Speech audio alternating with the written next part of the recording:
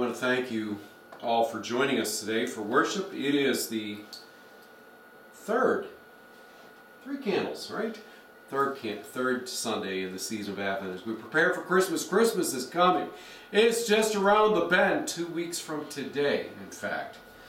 I hope your preparation is going well. I'm hoping that you're taking ample time for devotional reflection, because that is truly the purpose of this season. It's not about running like mad and doing all the Christmas things. Christmas starts December 25th.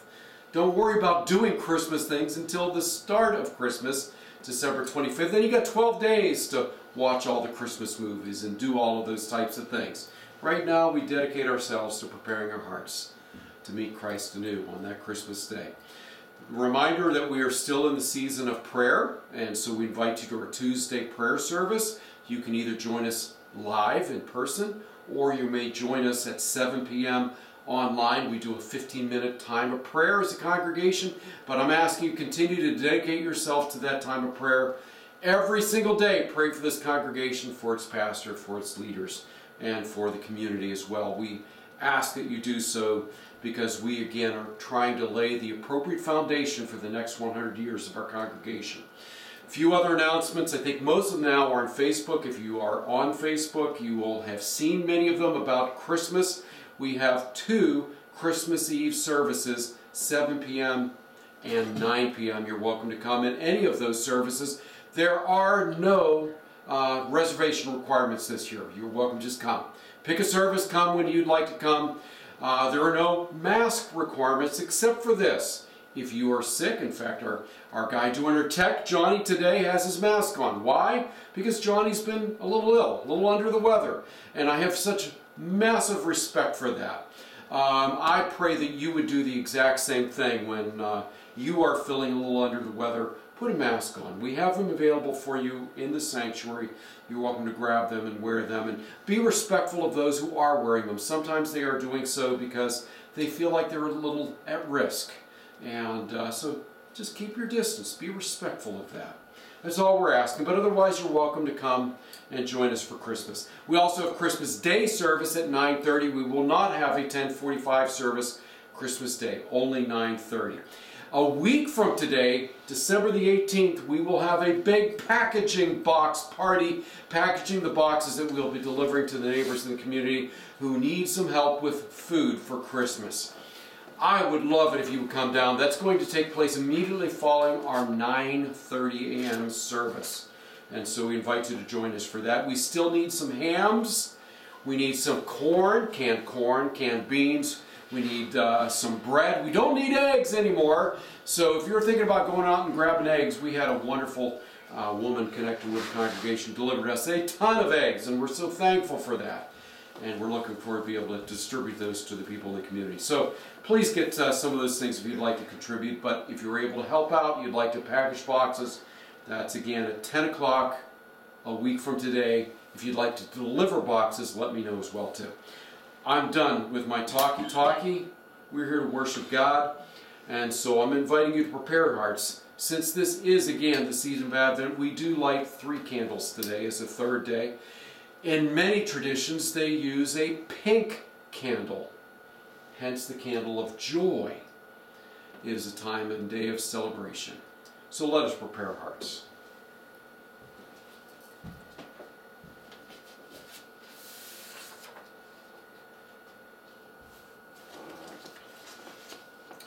Mary said, "My soul magnifies the Lord.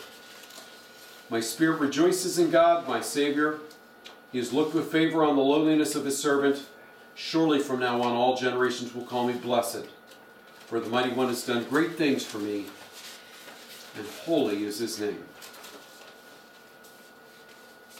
Today we remember an innocent and powerful, sacred and scared, worried and waiting young woman named Mary, as she waited for the Savior of all who was growing within her womb.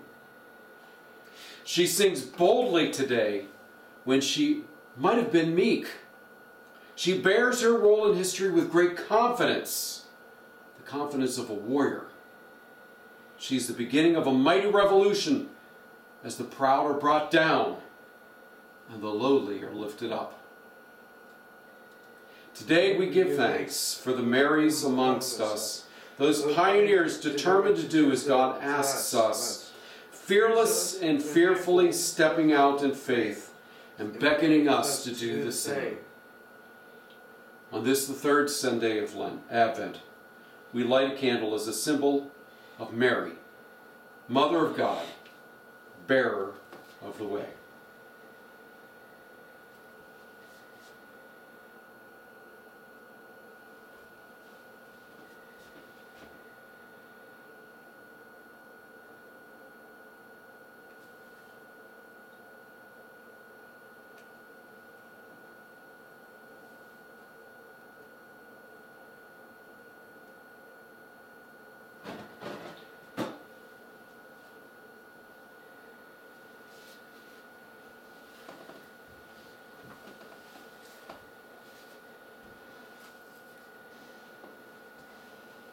Let us sing together our opening hymn. We will sing a hymn today.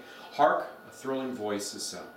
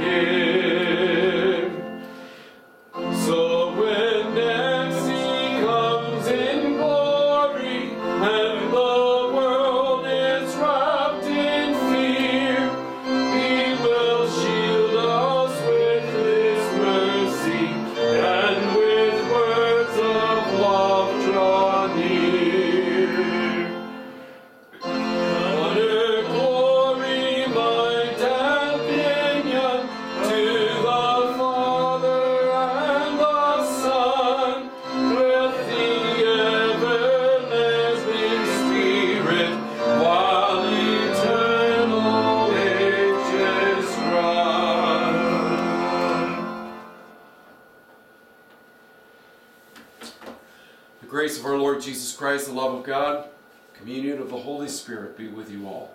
And also with you. Let us pray.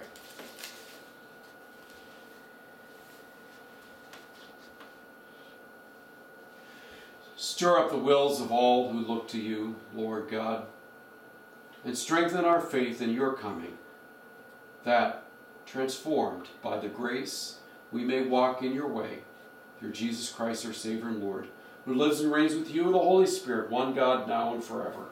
Amen. Amen.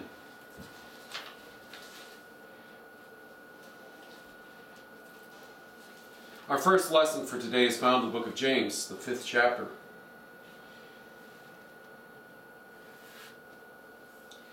James writes, "Come, you rich people, weep and wail for the miseries that are coming to you. Your riches have rotted you, and your clothes are moth-eaten.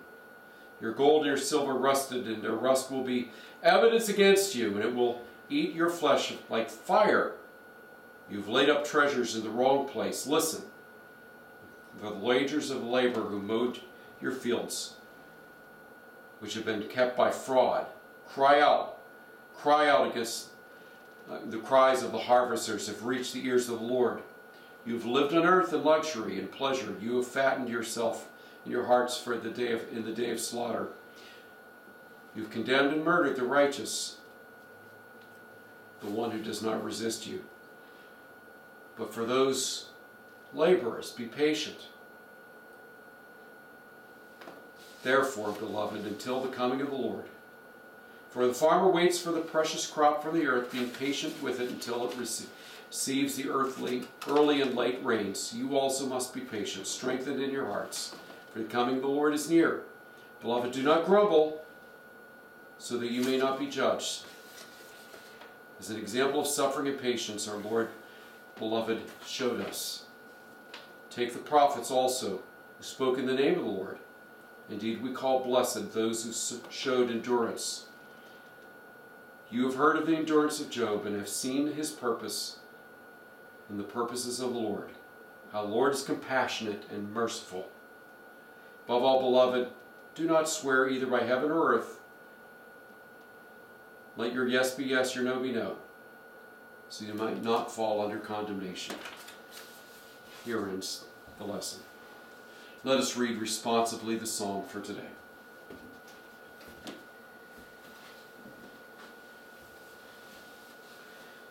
My soul magnifies the Lord, and my spirit rejoices in God my Savior.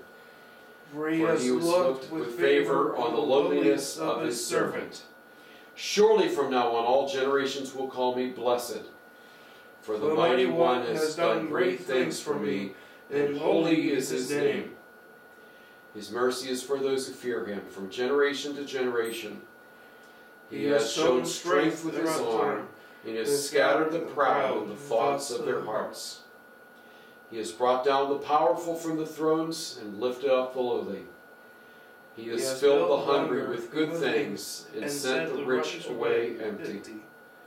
He has held his servant Israel in remembrance of his mercy, according to the promise he made to our ancestors, to Abraham and to his descendants forever.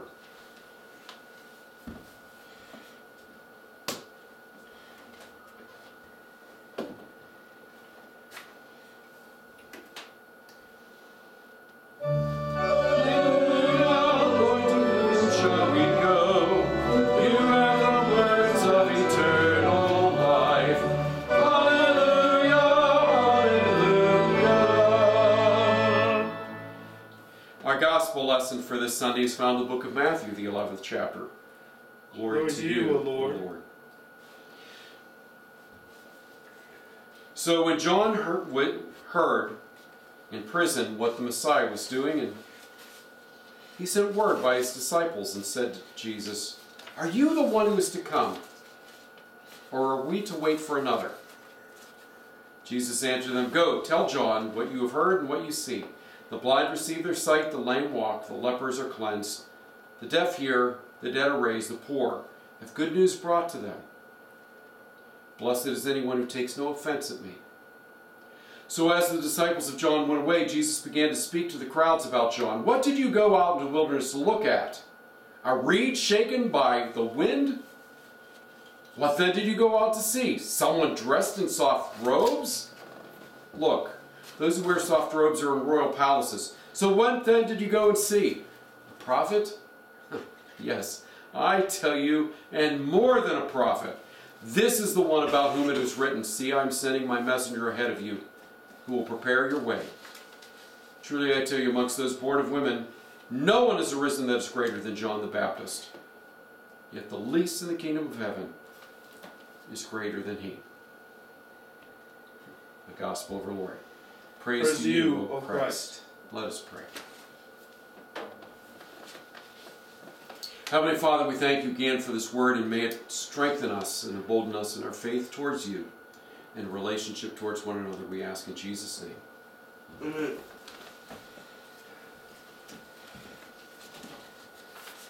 Again, for those online, you do have available to you a handout for today's service, and it is again attached to the announcement for today's service as a comment. The comment section is entitled, "Doubt is not a lack of faith." I know you've been taught that in churches. You probably have told that to people or have had that told to you. Stop doubting. That's a lack of faith. Jesus says do not doubt. But every time Jesus says do not doubt, it is under a very particular set of circumstances. It is not never doubt. It's in this particular circumstance. Don't fear and don't doubt. Okay, so that's important. But we are going to run into a guy named John today who doubted a great deal, and I think had justifiable reason for doing so. So let's remind you of the context of this. Who is John? John the Baptist, the cousin of Jesus, who was preaching and preparing the way for the Messiah that was to come. He had an experience with this Messiah who came to be baptized by John. John had been preaching and proclaiming for about a year before he was then imprisoned. While in prison, there for 4 months, by the way, he spent 4 months in prison before he was ultimately executed. It did not end well for John. John began to doubt because he heard reports about what Jesus was proclaiming and preaching. So John, you see, illustrates one response that we have to Jesus. See, you can respond to Jesus by completely rejecting Jesus. That's the opposite of faith. Or you can question, you can doubt. John the Baptist was doubting. That's a common response when one connects with or hears about the good news of Jesus. He's beginning to doubt, and I'll tell you why he's doubting. What he heard about Jesus and what Jesus is preaching does not align with John's expectations of what he thought the Messiah should be and should be doing. And so that's the reason why he's wondering if Jesus was the right one or not. Because John sat there and said, I'm not even worthy of untying this guy's sandals. Well, maybe I was wrong. Maybe Jesus isn't the guy. So he had reservations about Jesus, and here's the reason why.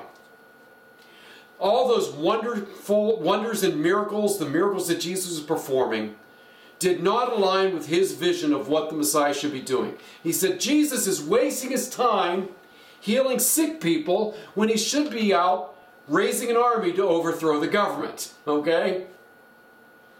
What's he doing wasting his time with that? He also heard that Jesus was hanging out with tax collectors and sinners, the wrong crowds of people, the social outcasts. John the Baptist would not be caught dead in a bar or anywhere where there were social outcasts. That was not the way of John. He was also concerned because Jesus had proven himself to be very undisciplined, as demonstrated by his hard partying ways. Yes, Jesus was a hard partying fella. Do you remember the wedding at Cana in Galilee, where he actually made more wine for all the drunk guests? So he heard these stories about Jesus going to all these parties, and he's like, how does that align with what the Messiah is supposed to do? So John wants to confront Jesus with his expectation and say, Jesus, what gives? Why aren't you acting in the way that I expected a Messiah to act? But what Jesus says, he says to John's disciples, take this message back. And let me read you this message because it's a direct quote from Isaiah chapter 61. Jesus, remember, began his ministry quoting from this.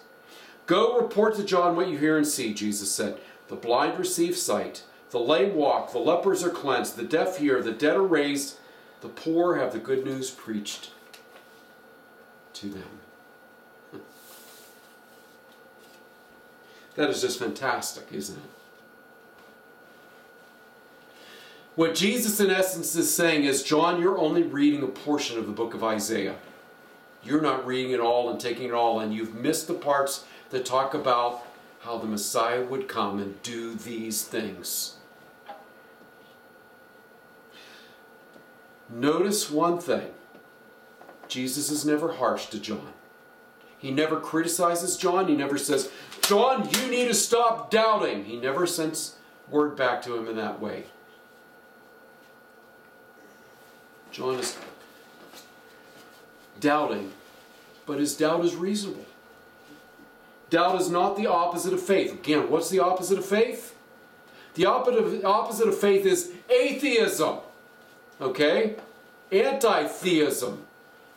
Not doubt. So stop saying that doubt is somehow in conflict with faith. Doubt is not a sign of weakness either. The greatest and strongest of men, John the Baptist himself, doubted. Jesus doubted. We see that in the Scripture as well too.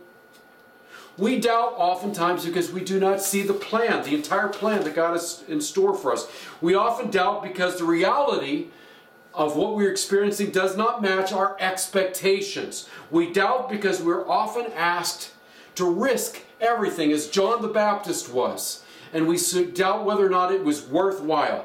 So therefore, doubt is a reasonable thing. It's a sign of sanity. If you walk through your life without any doubt, I worry about you, because sometimes you might come to a big crashing pile, a wreck at the end of your life.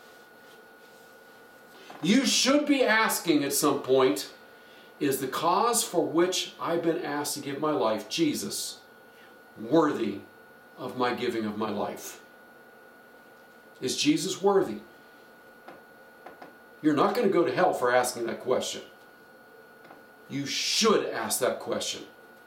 Is Jesus worthy of my life? Now, I hope in the end you'll get a yes to that. But it's a reasonable question to ask that any sane person should ask at some point in their journey, their walk with God. As John's disciples leave, they're walking away, and Jesus says the following word, blessed is he, verse 6, who does not take offense at me. Better way to say that is, does not get tripped up by me. Does not get tripped up by the way I look and dress and the type of people with whom I interact.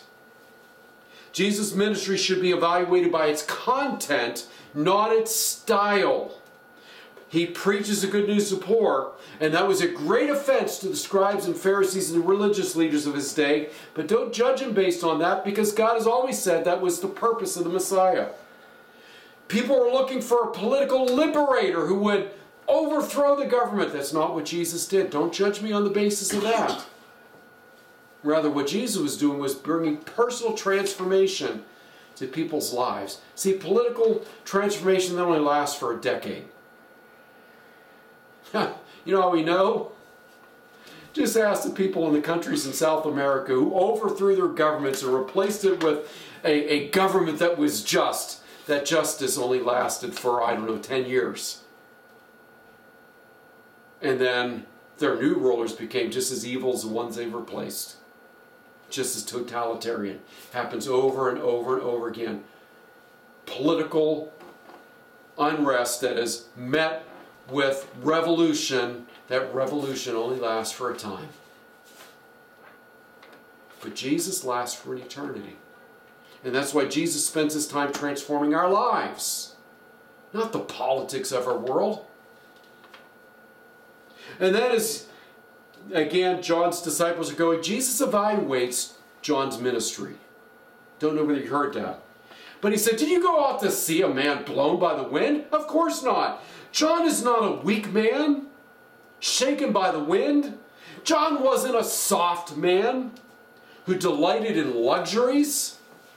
John, Jesus says, was the greatest prophet that ever walked the earth. Now, I want you to hold on to your hats with that statement. He meant it. Who is John being compared to? Moses. John was greater than Moses. Isaiah. John was greater than Isaiah. Jeremiah. Greater than Jeremiah. There is not a prophet who walked upon the earth that was greater than John the Baptist. Yet, did you see how Jesus ended it? The least in the kingdom of heaven will be greater than he. That means you. The person watching this video right now, the people here gathered here for worship, every single one of us, myself included, will be greater than John the Baptist was in the kingdom of heaven. Why? Because the greatness is defined by our relationship with God, not by what we've done. Those who enter the kingdom will be greater still, because John, you see, stands on the outside of the kingdom of heaven. Now, we do believe that John is going to heaven, don't get me wrong. But he still represents the old school. He is the last of the old order, who will be heralding the new. But just like Moses, who came and brought the people of Israel up to the promised land, he looked in, but he was not permitted to enter it. Same thing with John. John brought people to Jesus right to the edge of the new kingdom,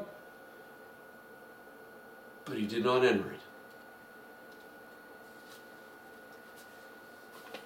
You are greater than John because you have a relationship with Jesus Christ. Here's what we learn. Even the greatest of people experience seasons of doubt, including John the Baptist. I'm going to share a little story some of you may or may not know. Probably 10, 12 years ago, I went through a severe season of doubt. Not just as a pastor, but as a Christian.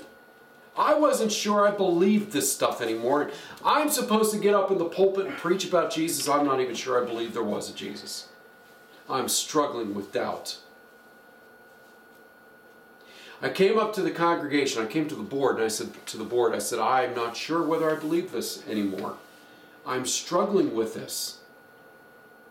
I don't know what to do with this.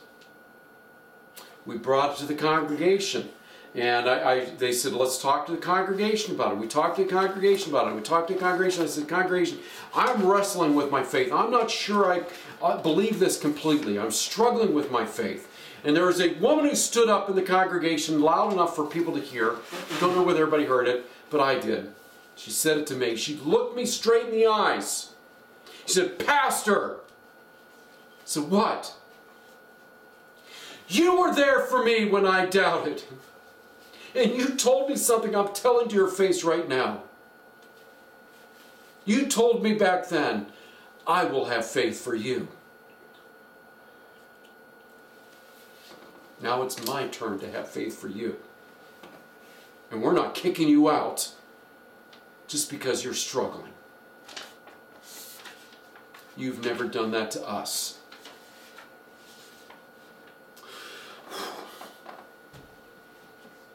I'm a Christian today because of that. Okay? Because people held on to me and had faith for me in my seasons of doubt. We have faith for each other. And in those seasons of doubt, when we have faith for each other, doubt drives us to the pursuit of knowledge and improvement. It's a good thing. We need to stop being freaked out by doubt and thinking like somebody's unfaithful. Doubt can lead to greater faith. If I were a Baptist pastor, I would have been run out of the church. And I'd still not be a Christian. But because this church responded in the way of Christ to doubt and embraced me, I had the opportunity to keep walking ahead in my faith. I was surrounded by people who loved me.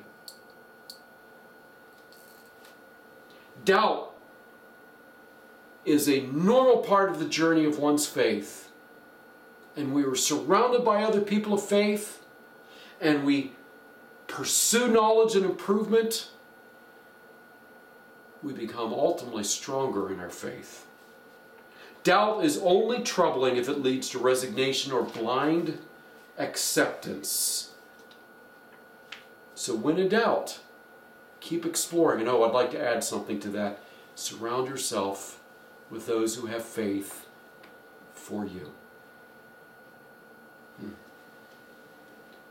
Second thing I think we learned for today, like John the Baptist, what Jesus was trying to tell John, do not become too attached to your theology or your understanding of the Bible. What you were taught by your pastor, or even by this pastor at some point 10 years ago, 20 years ago, might be wrong. Stop. But some people are so dogmatic about things. I'm a Calvinist. I'm a this. I'm a that.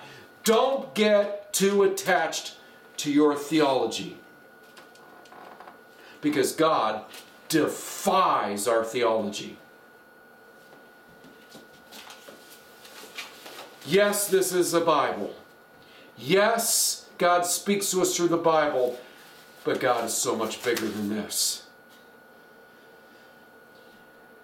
God bursts the seams of the Bible. This book cannot contain everything, and so we don't understand it all. And so we get these theologies where we systematize everything. God is bigger than that. We got to stop doing that. expect to be surprised by God. Because God truly often defies our understanding. Sometimes we will not understand the full purpose of what God is trying to do and who God is until the very end. In fact, I guarantee you that's true. So if you're going through a season of doubt, good for you. Hold on.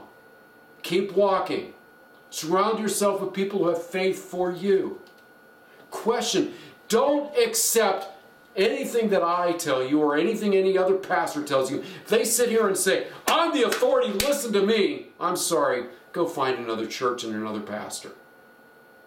Because your pastor needs to be more humble and recognize that whatever I preach, it might need to be amended a little at some other point. Because I'm growing too in my relationship with God, and so should you. We don't stop. So I'm encouraging you, doubt. When you doubt, keep wrestling and growing and surround yourself with people who love you and have faith on your behalf. And understand that God is always going to defy everything you ever thought about God, because God is so much bigger than you could possibly imagine. Let us pray. Heavenly Father, we give you thanks again for the bigness and greatness of God that's bigger than we can imagine. I think sometimes we doubt because we think we've got God in a nice little package, and then God defies our understanding. It's like, oh, wait a minute. We start to doubt. What we're really doubting is our own understanding. And so I think it's okay to question and doubt. It's a reasonable thing of reasonable human beings. But continue to hold on to us and send us forth ahead in our faith despite these doubts. We ask in Jesus' name. Amen. Amen.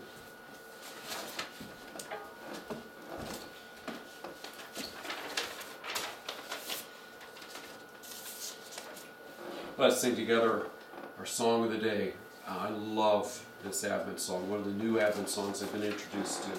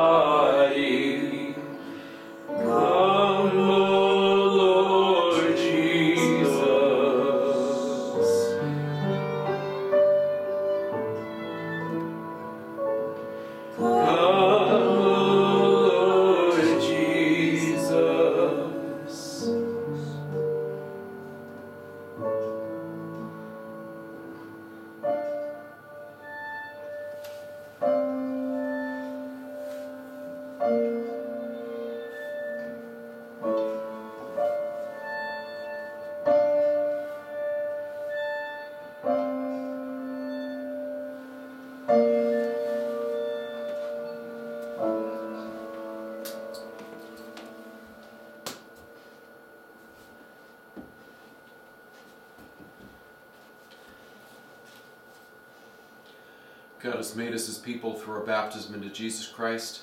Trusting in Him, we confess together our faith. We believe in one God, the Father, the Almighty, maker of heaven and earth, of all that is seen and unseen. We believe in one Lord, Jesus Christ, the only Son of God, eternally begotten of God the Father. God from God, true God from true God, begotten, not made, of one being with the Father. Through Him all things were made.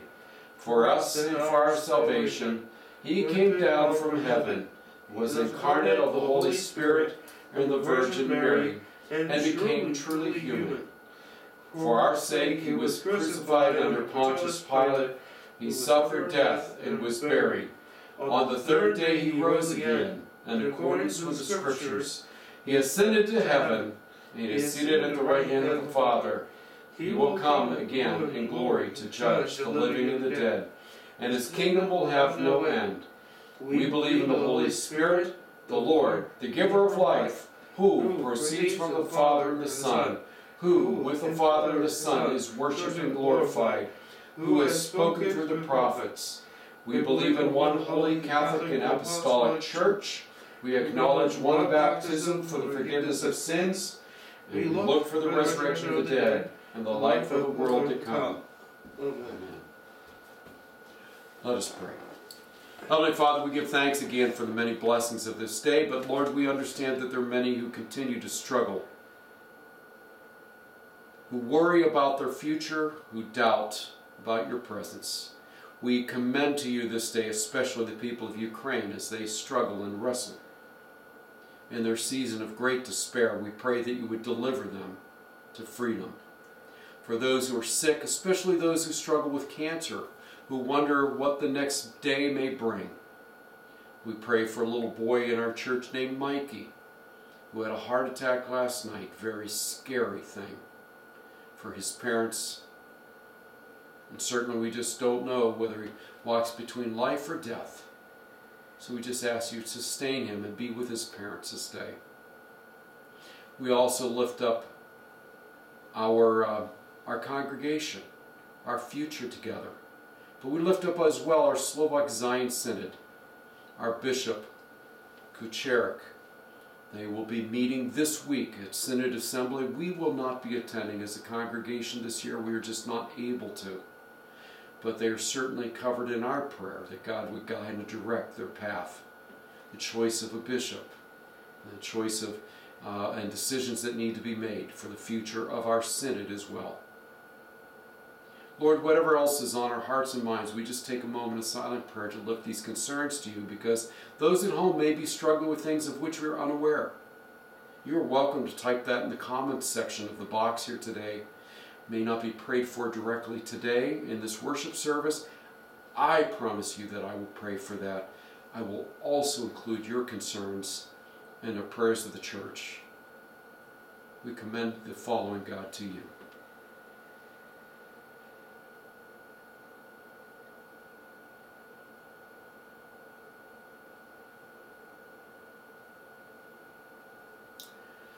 Into your hands, O Lord, we commit all those for whom we pray, and we trust in your mercy for the sake of your Son, Jesus Christ our Lord. Amen. Amen. Our Father, who art in heaven, hallowed be thy name. Thy kingdom come, thy will be done, on earth as it is in heaven. Give us this day our daily bread, and forgive us our trespasses, as we forgive those who trespass against us. And lead us not into temptation, but deliver us from evil. For thine is the kingdom, the power, and the glory, forever and ever. Amen. And now may the Lord bless you and keep you. May the Lord make his face shine upon you, be gracious to you. May the Lord lift his countenance upon you, give you his favor and peace. In the name of the Father, the Son, and the Holy Spirit. Amen. Let us sing together our closing song of the day.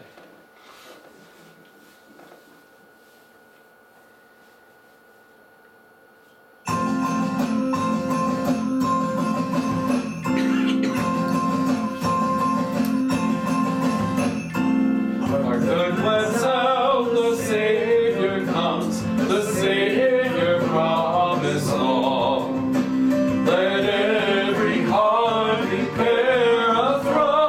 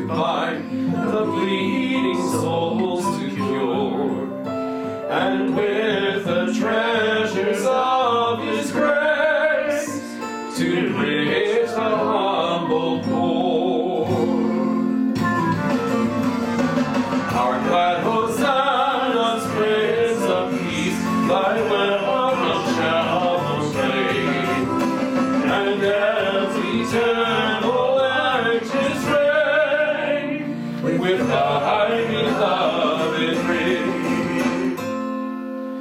Go in peace and serve the Lord. Thanks be to God.